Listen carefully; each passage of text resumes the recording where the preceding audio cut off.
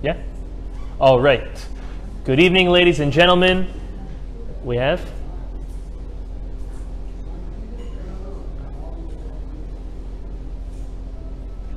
Good evening, ladies and gentlemen, and welcome to our class here at the Costa Hollywood Resort in Hollywood, Florida. And I am Rabbi Laredo from the Miami Torah Center, and welcome everyone for joining us. Tonight we are going to be learning a very, very important concept, a very important topic, something which hits home. Someone walked in earlier this evening and said, someone that we all know speaks a lot about anxiety. And I said, what is anxiety? And we started laughing.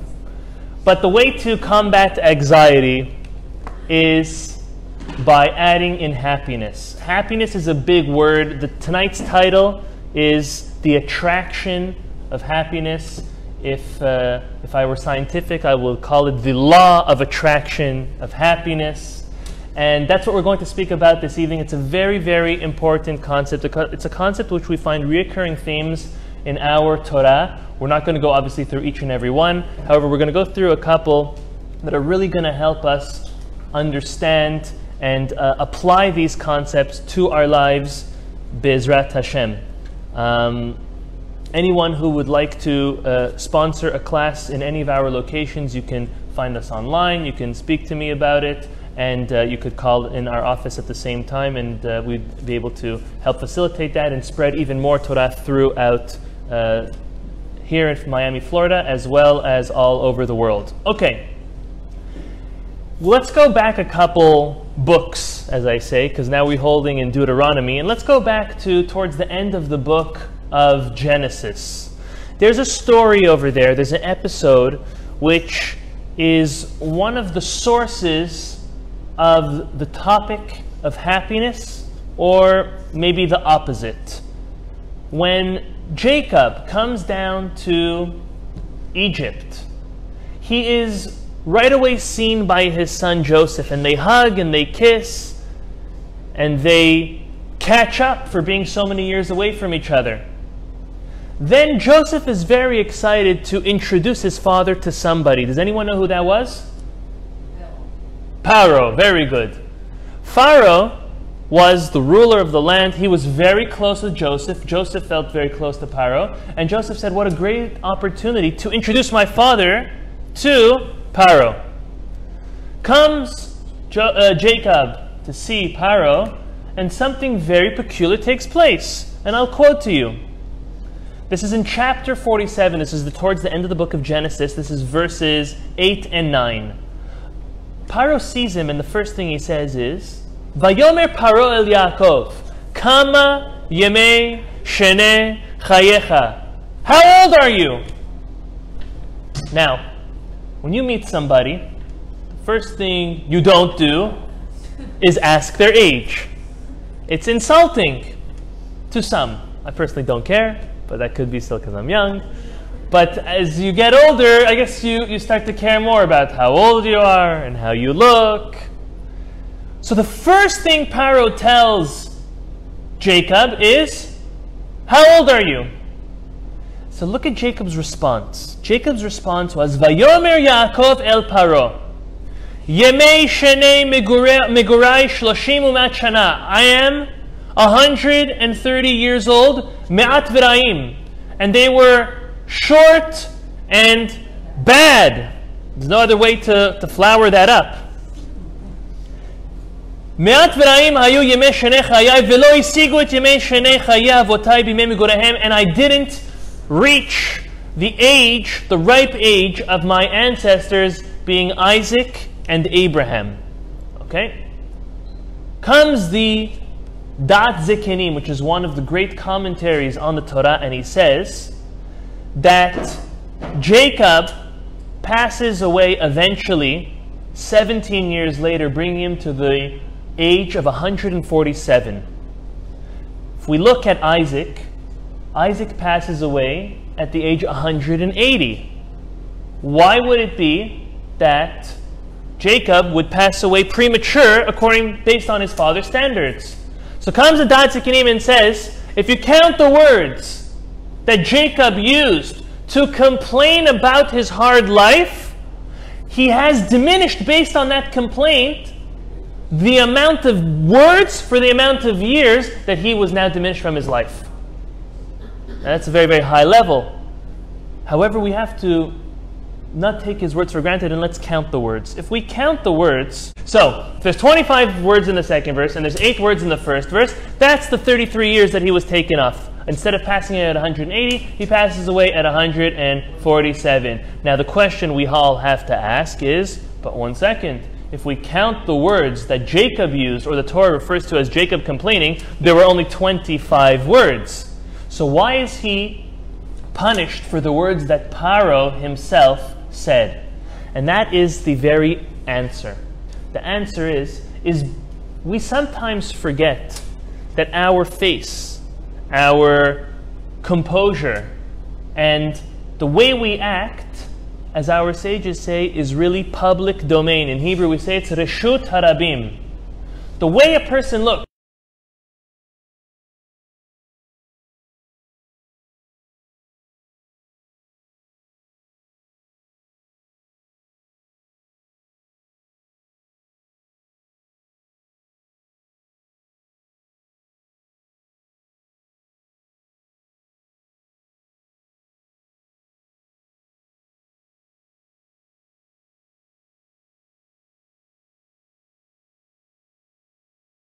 Age, well then you don't ask how old are you.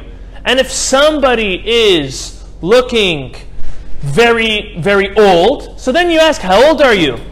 So Yaakov Avinu, unfortunately, his lack of taking care of himself is what allowed him to look so old, and caused Paro to ask him that question. What we see from here is the importance of our composure and the importance of how we treat ourselves and how we allow ourselves to be viewed by others. Yaakov was punished very harshly. We can't say that any one of us who complain are going to have years taken off from our life. We're not at that level. But Yaakov Avinu, being a patriarch, being the greatest of our patriarchs, because he was at that level, unfortunately his very own complaining, and more than his complaining, his very own allowing Paro to ask him that question, worked against him. Now, the idea of being very positive and understanding that our face is Reshut Harabim, is public domain, really means more than we all think. And consider the following story. This happens to be a true story. We don't know the last names of the individuals, but listen to the following. There was an individual, his name was David, and David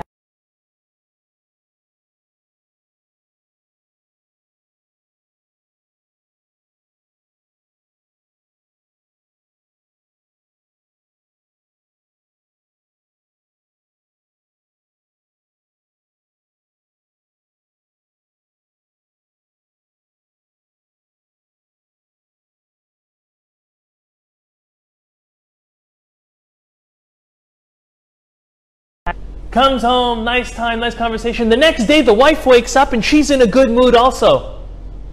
She goes to work, and instead of getting into a fight and a disagreement with her other co-workers, she's having a good day at work. They're actually being productive. And the boss, who normally has to mitigate the fights, he comes home to his wife and he's happy also. So look how many people is affected. But the story doesn't end there. This boss, his name was Tony. And Tony had a son named Tim. And they got into a fight, and they had a fallout a couple months earlier, and he hasn't spoken to his son in months. He says, you know what, I had a good day at work today. He picks up the phone and he calls his son and says, hey Tim, let's go out for coffee. Let's work this out. Very noble deed. And he agrees to meet his father. They go out together, and while they're walking and they're talking, the son falls silent and he starts crying. So he looks at this father looks at his son and he says, my son, why are you crying? He pulls out from his pocket a crumpled piece of paper and he gives it to his father.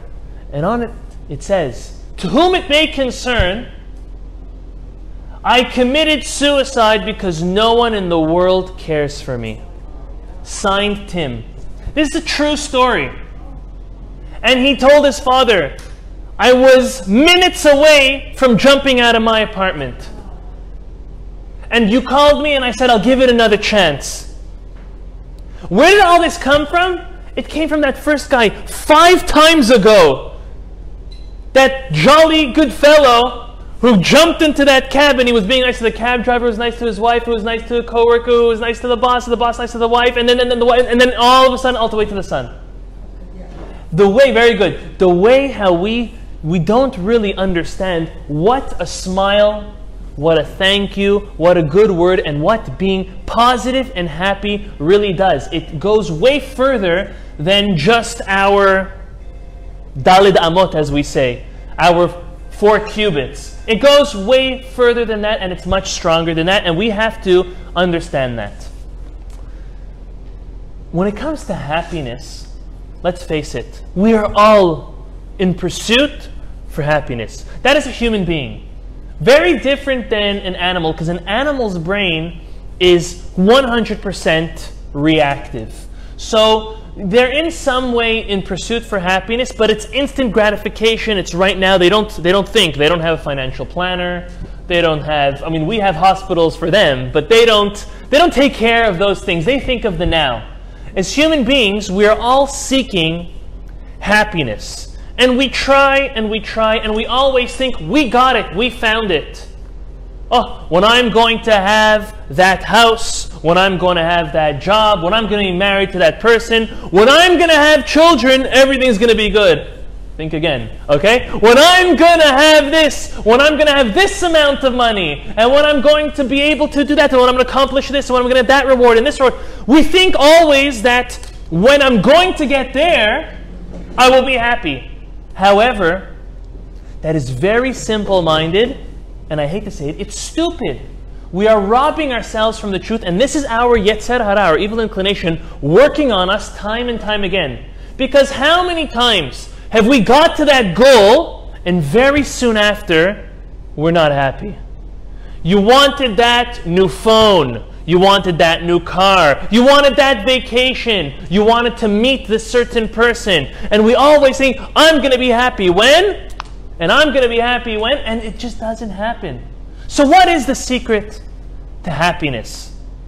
How do we fulfill that pursuit of happiness that we are actually all looking for? We're all looking for, in one way or another, success and a feeling of gratification. And happy is a big word. How do we attain it? And this is what we're going to learn about tonight.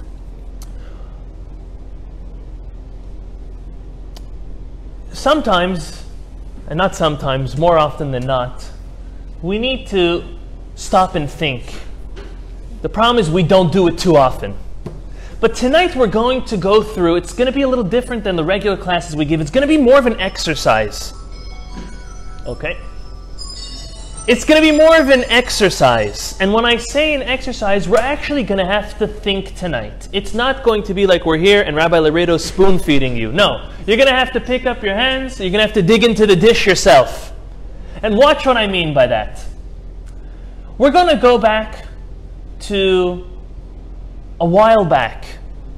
And we're going to go to something which I like referring to very often. And this was written in 190 CE, okay? And this is the famous book of Pirkei Avot.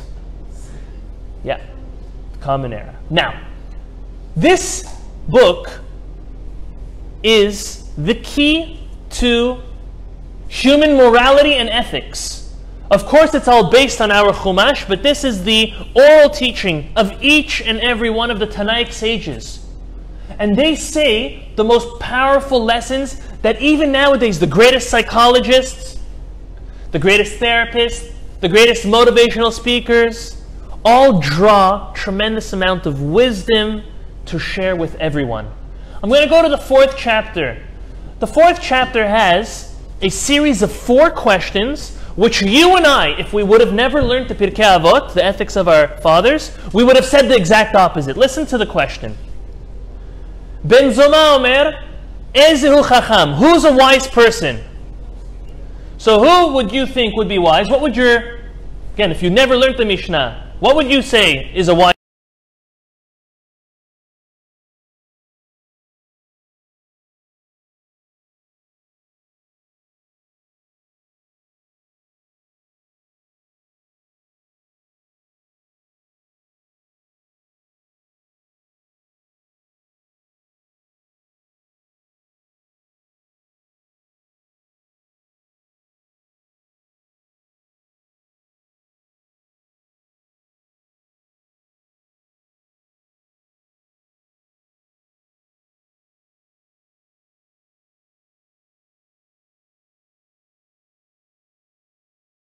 Who's someone strong? So what I would think is someone who could bench press 500 pounds. Is that even possible?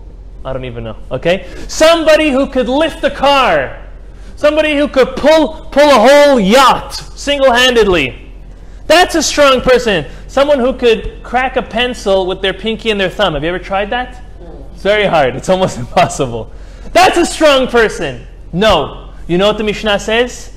Hakoveshet yitzro. Someone who's able to overcome their very own temptation. Can we try to put all phones on silent? That would be... If you put it on silent, you won't hear it. Okay. The Mishnah says, that's someone strong. Strength is not measured here. Strength is measured with the combination of where we put our tefillin, which is a combination of our heart, our arm opposite our heart, and our minds. That's someone strong. Someone strong who's able to make the right decision.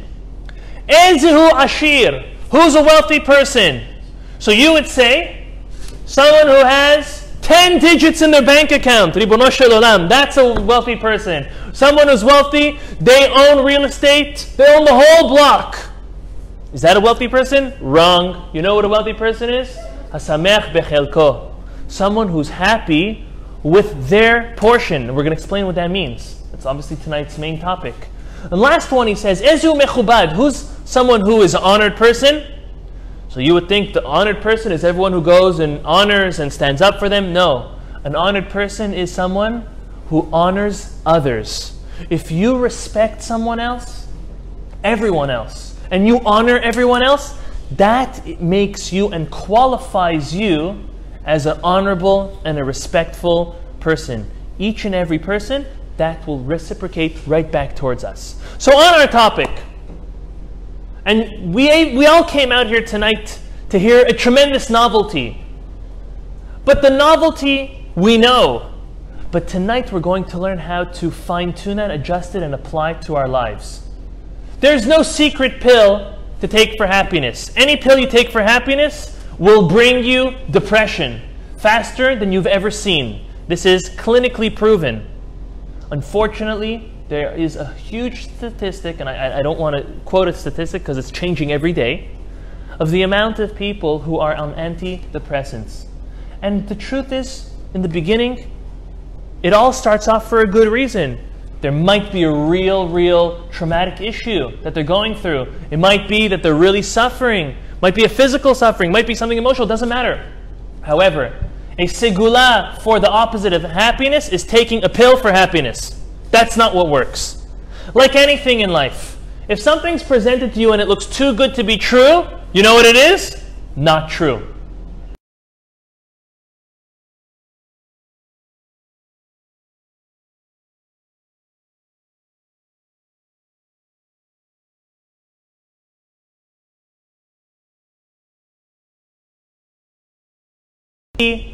There must be something behind that. And so too in life.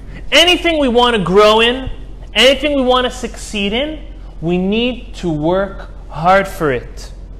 We need to toil. Rabbi Shimshon David Pincus, Zecher Tzadik Livracha, a rabbi that I love quoting, he says, you know where you find true happiness? You find it through the success of your toil. When you work hard for something and you see the finished product afterwards, that is true happiness. That has a gratification, and it's the opposite of instant gratification because you worked hard for it. The way to find happiness is picking a project, going for it, putting everything you have into it, and seeing it flourish. That's real happiness. Now, a project doesn't mean, and is not limited to a physical project.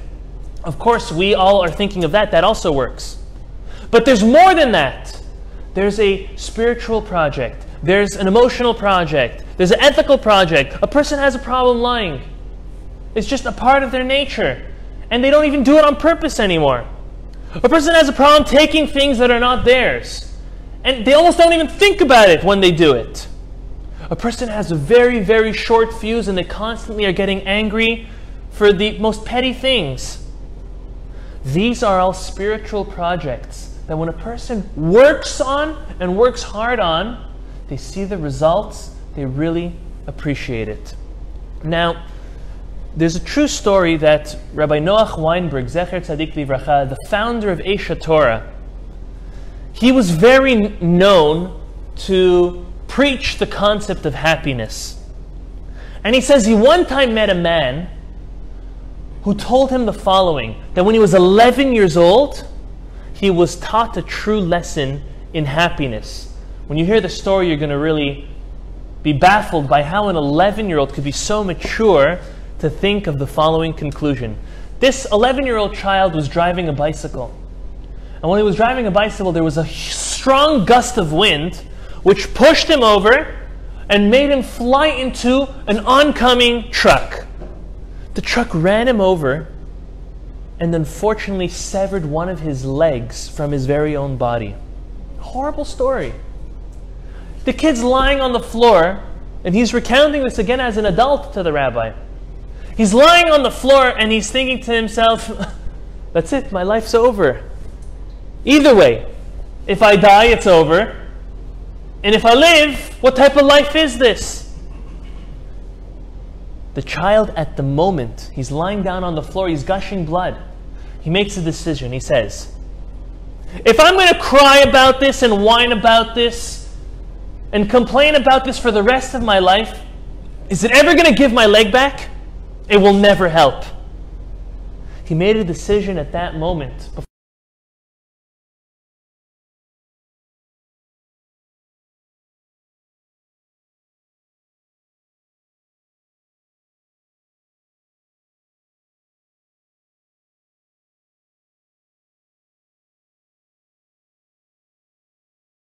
We feel so bad for you. What's going to be? He said, nothing's wrong. 11 years old. Nothing's wrong. Everything is good. Look at how much God left me with. And that was a true lesson in happiness, to which Rabbi Weinberg was known to do the following exercise. And he says, go back to when you were 16, 17, 18, depending on which country you were born in and where you grew up. Your greatest dream at that time was, anybody?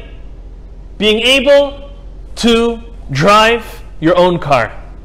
That's every teenager's wish. It's having your own car and driving your own car. Again, now you're looking like, But a couple years ago, or a couple decades ago, depends how old you are, every child is looking forward to the day that they have the freedom to get in a car and go wherever they want, whenever they want. And then what happens? You got your dream car, you're able to go where you want. But your neighbor got a nicer car. And then you have in mind, so you know what the greatest next thing is to have a nice boyfriend or a nice girlfriend. And then after some time with that person, what's that worth? And everything that we've ever wanted in life unfortunately became stale. And it was this marketing project of happiness that the greatest companies of the world that we live in today try to sell us this idea of happiness, which is one big scam. Because happiness is not a happening. Happiness is a state of mind. I'm going to repeat that. I want you to remember this. Happiness is not a happening. Happiness is a state of mind. When we are able to decide that with whatever I have and whatever I'm lacking, I'm going to be happy no matter what, you're going to be really happy no matter what.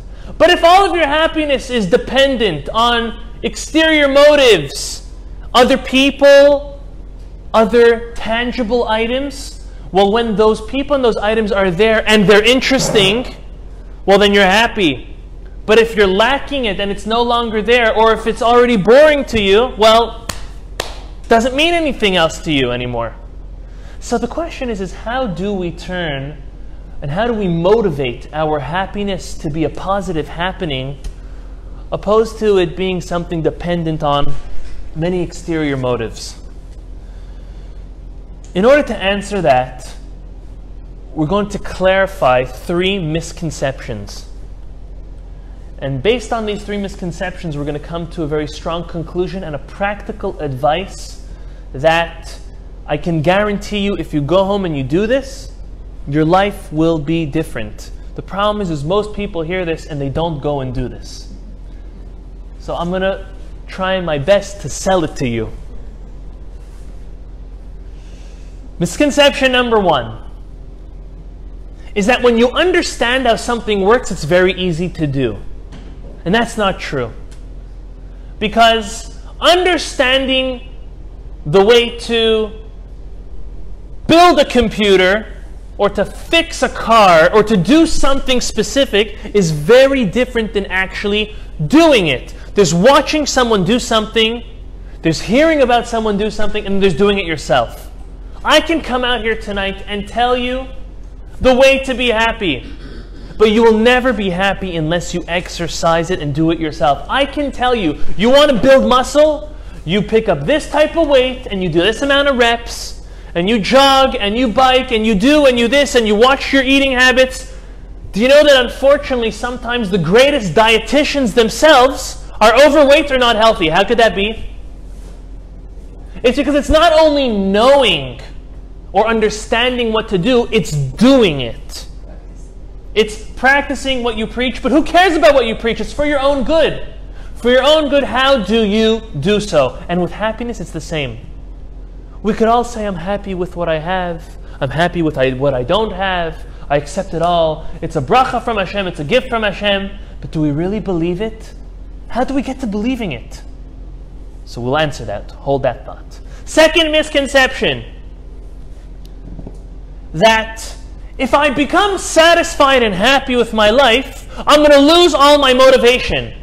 In business, we are taught that we need to be ambitious. We need to be motivated. You need to be a go-getter. You need to go produce sales or do whatever it is that you have to do in that realm of business. But if I'm happy with what I have, what's going to give me the motivation to wake up in the morning and get to my office on time? Or contact a customer, or create a new program, or build a new business, whatever it is. How can I be happy with what I have that's going to kill all my motivation to build my life in every way, in physical realms, in spiritual realms, in emotional realms, in every way possible? The answer to that, I'll give you now, is it's the complete opposite. If you know someone who's really happy, you can tell and you can vouch that they are the most motivated people that walk the face of this earth. Because someone who's happy is energized. When you are energized, you are drawing positive energy towards you, and people want to do business with you. And people are going to see you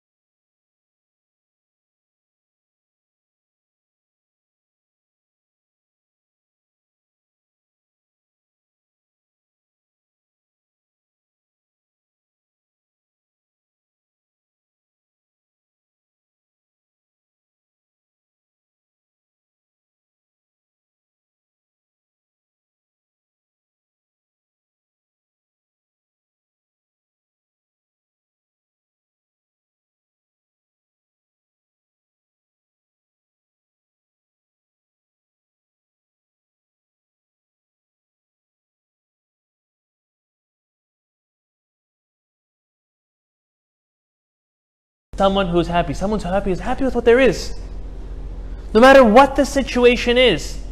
Because when we realize that God put me in that situation specifically, it couldn't be any better.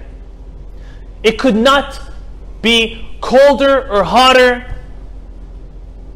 or better or worse, in any which way, in every situation, when we realize that it's the chelek, it's the portion God gave us. So how do we make this practical? How do we come out of tonight really feeling happier? Because speaking about being happy, and even selling us the concept of when we're happy, we really change our whole surrounding, is still not the easiest sale. So listen to the following. It's a three-pronged study. And this study is done in a lab, but it's done in the lab of our very own minds. And it's an exercise. The first is a beginner level. And then you graduate to an intermediate level. And then there is the expert level of this experience. It's pretty easy to remember, so it's something which I think each and every one of us can try doing. And if not, you could always contact me and I'd be more than happy to repeat it to you. It's pretty easy. The first level starts as follows. Think about everything that you are grateful for to Hashem and speak about it with your family. Have these conversations. Sometimes as parents we forget that the communication that takes place at home, and specifically with our children, are really the things which form them to either be secure and confident human beings and adults eventually, or the opposite. If all our children see us do is huff and puff and roll our eyes and slam on our phones and breathe heavy and rub in our eyes, well then what do they think adulthood's all about? It's about being stressed. It's about having anxiety. That's all what being an adult means. Complaining about this bill, and complaining about this person, and about work.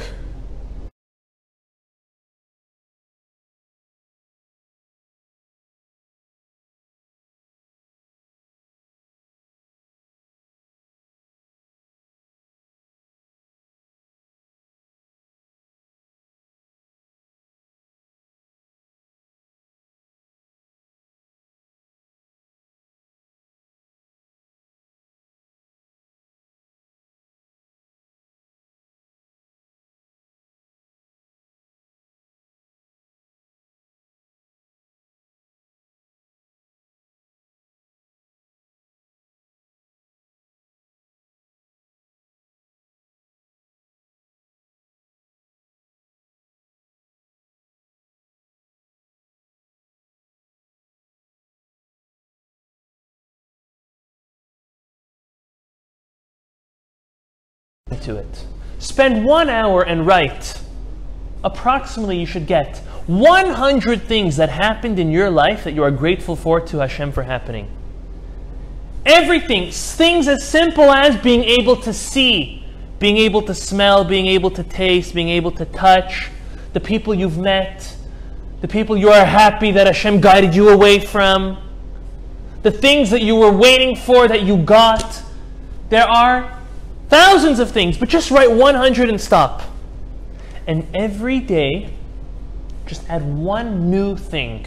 Nothing should be repetitive. And it gets tough. So you'll go through the first 20 really quick. You're going to think a little bit about the next. And you'll get to 100 eventually. And you add one new every day. Because then comes the day where something dramatic happens in life. God forbid, a physical illness. You lose a family member. Lose one's fortune, chas v'shalom. And the world looks so dark and gloomy at that moment, and it's very hard to focus on all the good there is. Because with the 1,000 different chemicals, if we'll call them, or components that we have in our lives, the mistake we make is when 1 or 2 or 10 go bad, that we close the whole briefcase and we say everything's worth nothing. And this is also a story which took place, and this is not a one-of story, of a gentleman who had his office on the 70th floor of the Empire State Building. And he happened to look out at New York City one day, and he sees someone's legs dangling from the floor in front of him. And he flipped out. He didn't know what to do. He ran upstairs and he saw a guy standing on his window ledge. And he was screaming, "I'm jumping off, no one's stopping me." So the man came and he said, this is not happening to me. This is like, you only see this in movies. This is not really happening. And the guy says, "Well, nothing you tell me is going to stop me, because I'm jumping over and I'm jumping now." So he plays in his mind and says, "Okay, so I'm supposed to convince him out of it, right? Okay, so let me try." So he tries. And he says, "Well, what happened that you're so angry at life that you're jumping over?" "Oh, I just got divorced. My children hate me. I just got diagnosed with cancer. I just lost $2 million, my life savings." And he kept on going and going and going. 10 minutes of non-stop horrible things. The guy trying to convince him not to jump off, in his mind is thinking, "Well, you better jump off. It's probably in your best interest." But he obviously didn't say that. That's not part of the movie, right? Okay. So he's like, no, there must be something you're grateful for. And he's thinking, what could it be? So he says, wait, maybe this is going to work. And he says, "Can you imagine, sir, if you were born blind and you wouldn't be able to see anything, all the people you've met, all the great sightseeing, everything great you've done, you would not be able to have seen any of that." So he got the gentleman's attention, and he goes, "Okay, then, well, wouldn't you say it'd be worth it to spend a couple more days or weeks on this earth using those eyes?" He says, "Well, yeah, maybe." "Okay, well, you have those eyes. Use them. Just because 10 things are wrong in life, it doesn't mean everything deserves to be flushed down the toilet." And I'll give one more analogy before I give you the expert level of this exercise. Because again, the beginner level was thinking about everything you're grateful for to Hashem and speak about it with people that care for you. Second is going and putting it in writing. And when you put in writing and you add every day to it, you're going to build a long list, and you're going to be really surprised with things that we take for granted that we really shouldn't. For example, in the morning we have Birkot HaShachar. Part of our Jewish ritual every morning is to thank Hashem for the simplest things. To thank Hashem to see, to be mobile, to stand up straight, to have legs, to walk, to be able to relieve oneself, that we were created as Jews, as free. These are things that we take for granted. You know that one of the things on that list is thanking Hashem for giving the Jewish people the Torah. Could you imagine what our life would be like without Torah and without mitzvot? You could imagine what it would look like. Look at the rest of the world. That's the second level. But now before the third level, listen to the following. Can you consider that you're driving your car, and God bless you, just got a brand new car, you're loving the car, okay? It's driving well, it's picking up nice, it smells new. Raise your hand if you like the way a new car smells. No, there should be more hands up, come on. Honestly, a new car smells amazing. There's nothing like the smell of a brand new car, okay? So you're driving your new car, and someone bangs right into you. Are you happy? Well, if you're leasing the car and you have insurance, it's not the end of the world, besides for the couple hours and the deductible you're going to have to take care of, but you're still not happy. But let's say you bought the car and you still don't have it under insurance.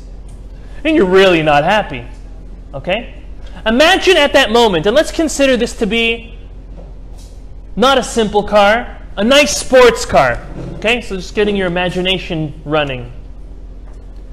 And you're about to get out and yell at the top of your lungs at this person that just smashed into this car.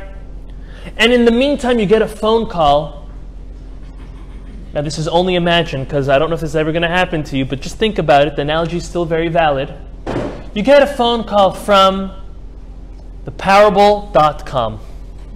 And they say, Mr. and Mrs. So-and-so, you just won the $250 million lottery. And you're like, 1 second. Is this a prank or is this for real? Sir, this is for real. Do you have such and such number? Is this your address? Please, is this you? Yes. How do I get to you the quickest possible? How do I claim this? Well, half of it's going to taxes, but besides for that, so you're still left with $125 million. I don't care. Where do I need to be? Do you for a moment think that you care about that person that just banged into your car? Absolutely not.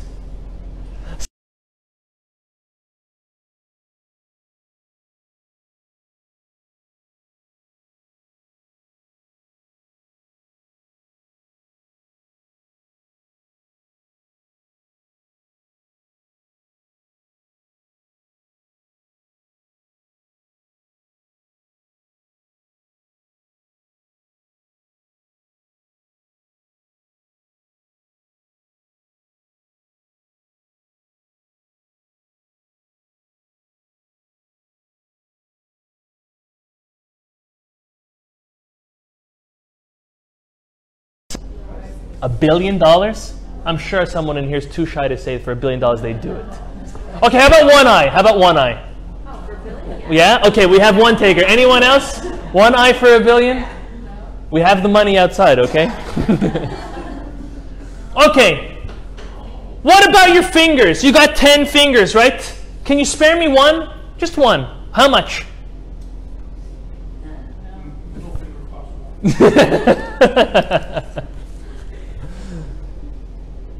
And your toes, and your ears, and your nose, and your arms, and everything you have. We are, as human beings, priceless creatures.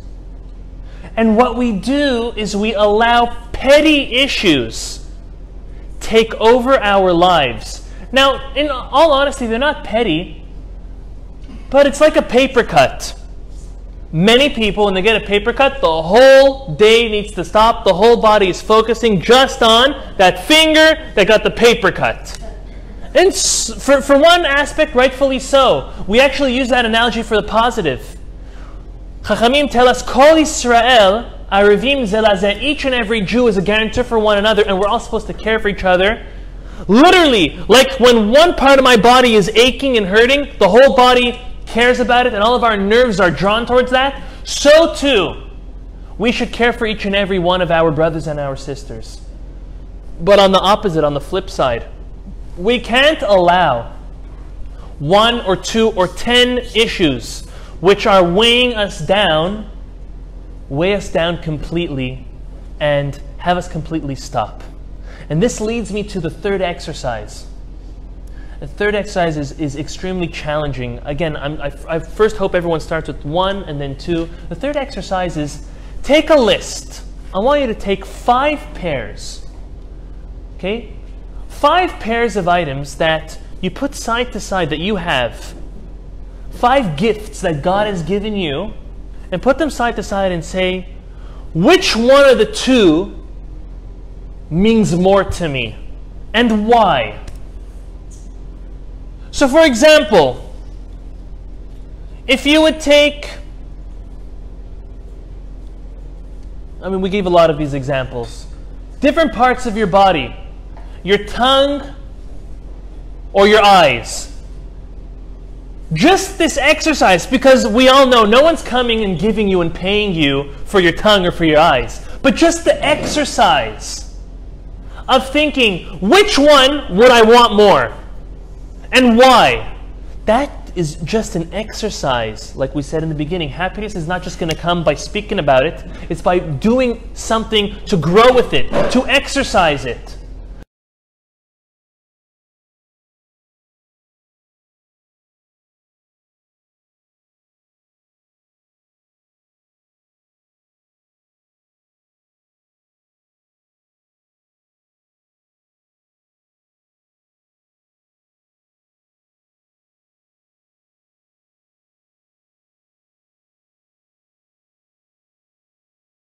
really make a difference in our lives and to become happy people. Because deep down we can all find happy moments in our lives. But it's about taking that and making that the norm and making that the majority and eventually making that our totality of our life, of always being happy. And that is, again, first identifying what is happy, what makes us happy and what we're happy for in our lives, and grateful to God for, and speaking about it with our friends and family.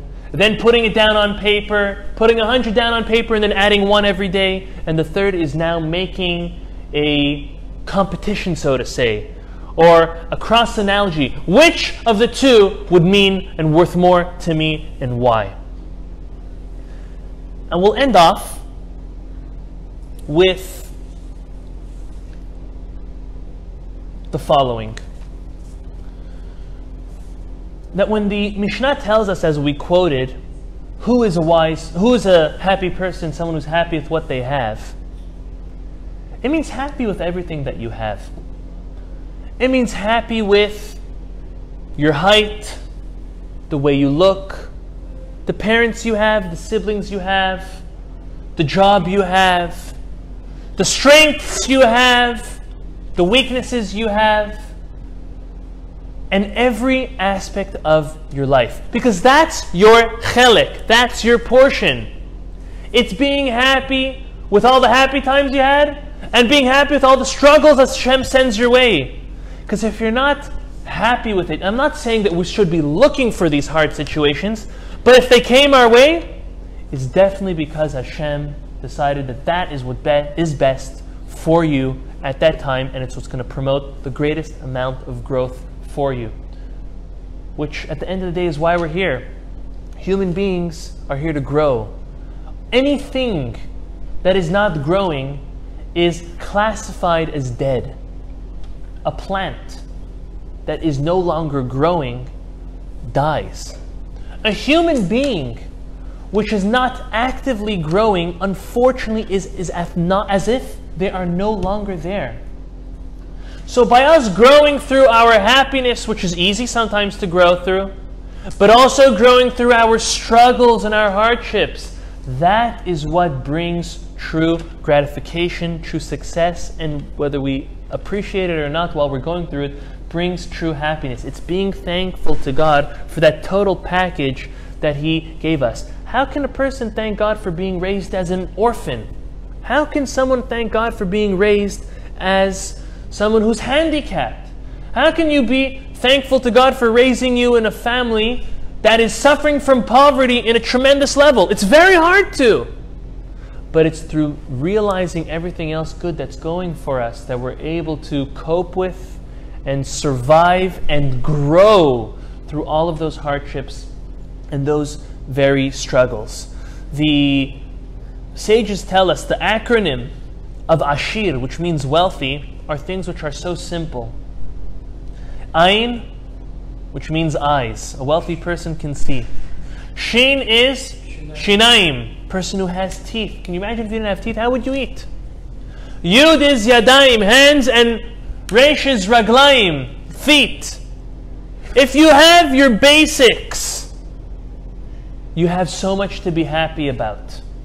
And to this, I'm going to end off with getting us in the mood of Rosh Hashanah, because next week is going to be Rosh Chodesh Elul, the beginning of the month of Elul, which is the whole month where we dedicate to preparing for the holidays, and that's Rosh Hashanah and Yom Kippur specifically. And what we have to understand is that on Rosh Hashanah we're coming to God, and we're not there to beg and to ask for things, which is contrary to popular belief. Oh, Rosh Hashanah is a great opportunity for me to ask for everything that I need. No, that's not the point of Rosh Hashanah. You know what the point of Rosh Hashanah is? The main point of Rosh Hashanah is recognizing God as the King of the world and as our very own individual King. And when we recognize that everything that Hashem does is for our best, we are happy with the very fact that we lived another year. And we come to just ask Hashem to give us the simple blessing that we take for granted of having life to live another year. Now everything's in perspective, because someone will come and say, well, Rabbi, what's the point of living a life of suffering? I'm better off not to be here. It's all a matter of perception. When we perceive the struggles Hashem sends us as anxiety, as a waste, as no point, well then, yeah, you're just going to sink yourself down and you're never going to grow out of that. But if you take all of those struggles and you grab life by the horns and you say, I'm here to rock this ship along with you. I'm here to grow. I'm here to help others. I'm here to fulfill my purpose in this world.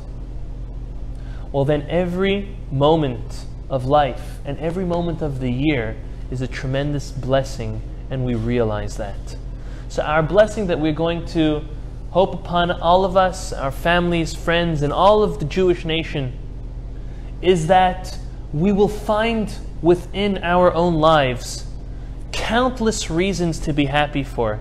And let all of those reasons, because they definitely outweigh, but logically outweigh all of the hardships that we have in our lives, and focus more on the lottery ticket that we get called on and not the person running into our car. And may that be our blessing for today, for this month of preparation for Rosh Hashanah, and this blessing for this new year of 5,780 for ourselves, our families, and all of Klal Yisrael. Amen v'amen. Do we have any questions? Thank you. Do we have any questions? Yes.